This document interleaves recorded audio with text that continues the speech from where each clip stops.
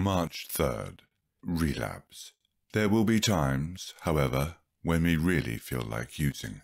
We want to run, and we feel lousy. We need to be reminded of where we came from, and that it will be worse this time. This is when we need the program the most.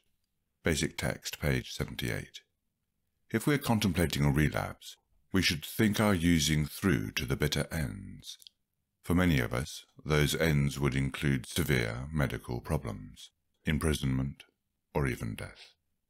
How many of us have known people who relapsed after many years clean, only to die from their disease?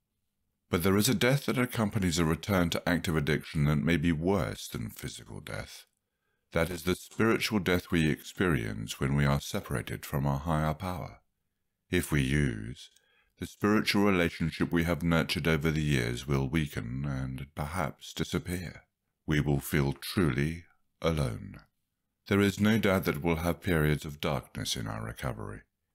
There is only one way we can make it through those troubling times: with faith. If we believe that our higher power is with us, then we know that all will be well. No matter how badly we may feel in our recovery, a relapse is never the answer. Together, we find recovery.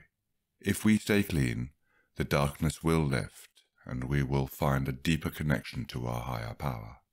Just for today, I thank my higher power for the gift of NA. I know that relapse is not the way out. Whatever challenges I face, I will face them with the God of my understanding.